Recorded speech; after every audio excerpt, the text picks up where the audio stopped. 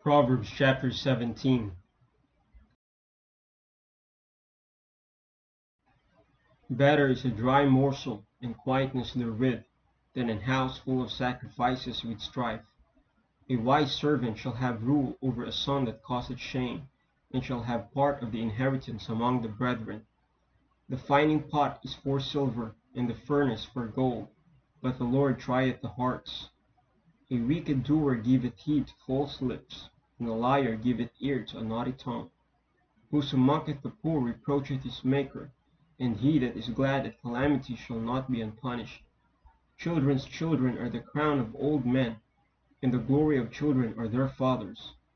Excellent speech becometh not a fool, much less do lying lips a prince. A gift is as a precious stone in the eyes of him that hath it, whithersoever it turneth it prospereth. He that covereth a transgression seeketh love, but he that repeateth a matter separateth very friends. A reproof entereth more into a wise man than 100 stripes into a fool. An evil man seeketh only rebellion, therefore a cruel messenger shall be sent against him. Let a bear robbed of her whelps meet a man, rather than a fool in his folly.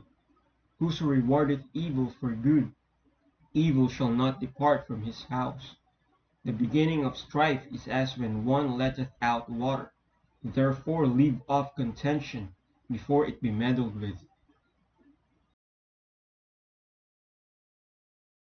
He that justifieth the wicked, and he that condemneth the just, even they both are abomination to the Lord. Wherefore is there a prize in the hand of a fool to get wisdom, seeing he hath no heart to it? A friend loveth at all times, and a brother is born for adversity. A man void of understanding striketh hands, and becometh surety in the presence of his friend. He loveth transgression that loveth strife, and he that exalteth his gate seeketh destruction. He that hath a froward heart findeth no good, and he that hath a perverse tongue falleth into mischief. He that begetteth a fool doeth it to his sorrow, and the father of a fool hath no joy. A merry heart doeth good like a medicine, but a broken spirit drieth the bones. A wicked man taketh a gift out of the bosom to pervert the ways of judgment. Wisdom is before him that hath understanding, but the eyes of a fool are in the ends of the earth. A foolish son is a grief to his father, and bitterness to her that bare him. Also to punish the just is not good, nor to strike princes for equity. He that hath knowledge spareth his words, and a man of understanding is of an excellent spirit. Even a fool, when he holdeth his peace, is counted wise, and he that shutteth his lips is esteemed a man of understanding.